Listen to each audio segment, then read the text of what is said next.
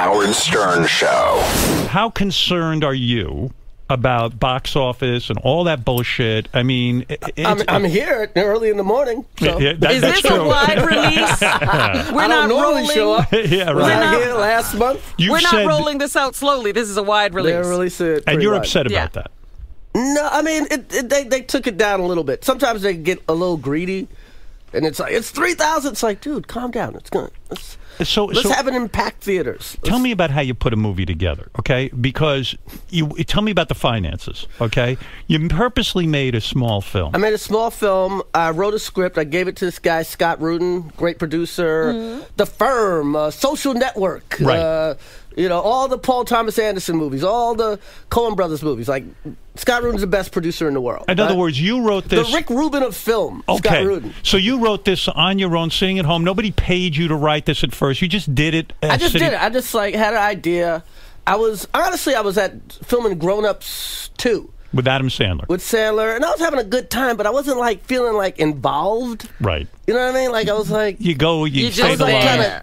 I was having a good time. I'm hanging with my boys. It's great. Right.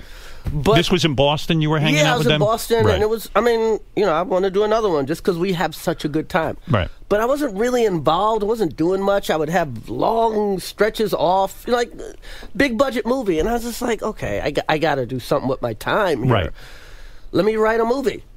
And you had this idea for the movie. I had this idea kind of swirling in my head. And so you start to write the movie on your own, and no one's paying you to write the movie. No one's paying me a dime. I don't know if it's ever going to see the light of day. You say, let me see if I can do this. Let me just sit down and write. And is it hard to write a movie in the sense that there's a format you have to follow? Exterior, interior, this and that. I didn't even...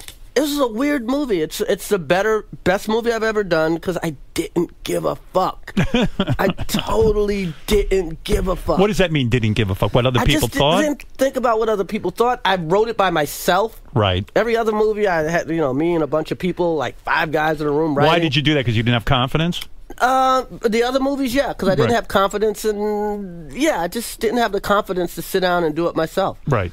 And actually, Louis told me, if you're going to write another movie, you should do it yourself. You should be in a room. You should be sweating. You should feel horrible. You should be scared. Because that's how Louis does it. Yeah, Louis sits by himself and writes his show. You should have an empty page screaming at you like, fill me up, motherfucker. So Louis gave you advice. Louis gave me advice. Louis gives me lots of advice. Did you go to your buddy Seinfeld for advice? No, not on this one. Not early. No. Okay. But Louis, Louis knows what he's doing. You watch his show, you're like... Yeah, he's great. And it's weird. You ever you watch his show? I watch it. I'm not there every week. There's an episode where Melissa Leo and Louis go on a date. Right. And she wants him to eat her pussy in the car. Yeah. And she's like, throw on the feed bag. And he won't eat her pussy. And she's like, Obama. It's the funniest shit in the world. So I watched that episode and was like, what the fuck am I doing? Right. What am I doing? That intimidated you. It didn't even intimidate. It made me sad. It was like, oh, shit. You mean you can be that funny? Right. You can be that raw?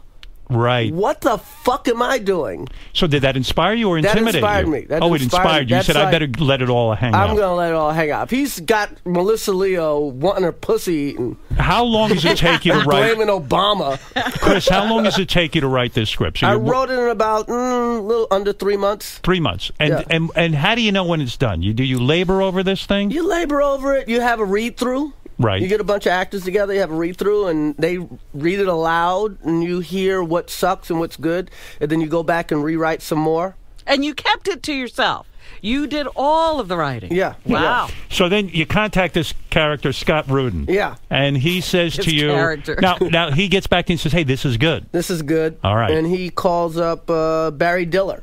Okay, Barry Diller owns what now? Because he's a big mogul. He owns a lot of stuff, man. Right, he's very successful. He's way over my... Why not go to Paramount? Why not go to Brad Gray or one of these guys? Because they're going to note it to death. I see. They're going to take all the ingredients out that make it great. Okay. They're going to make it as simple as possible. They're scared of, not Brad Not Gray, Brad, right, yeah. But the studios, a lot of times, they're just scared, like, oh, white people are going to get this, or white people are going to get that. And it's like, yeah, Right. They'll get it all. They should. They'll get it all. White people aren't that stupid. Yeah, so Right. a lot of times they're so scared of what white people are going to get. Well, they take all the ingredients out. Well, there aren't all the soul food is out of this. Now it's just bland. You've said yourself chicken. that a lot of movies that have black characters are civil rights movies, and that's a it. lot. Yeah, I don't. You know, I haven't done one of those. No, I'm not really interested. I'm not interested in anything that happened before the Jackson 5. You know what? I always say you don't that want to be in a slave movie. if I see Oprah in the movie, I can't go. Oh no, I'm not gonna say that. But I don't need any scene like, "Mama, I don't know what we gonna do." That's not you. It's not me. You know, I'm a contemporary guy. You are. So it's kind of refreshing for a white audience to see you with like a girl and to see you in a modern day situation, and you're not trying to get your civil rights I'm like cursing like I curse, and I'm sound like I sound, and you know. The Howard Stern Show.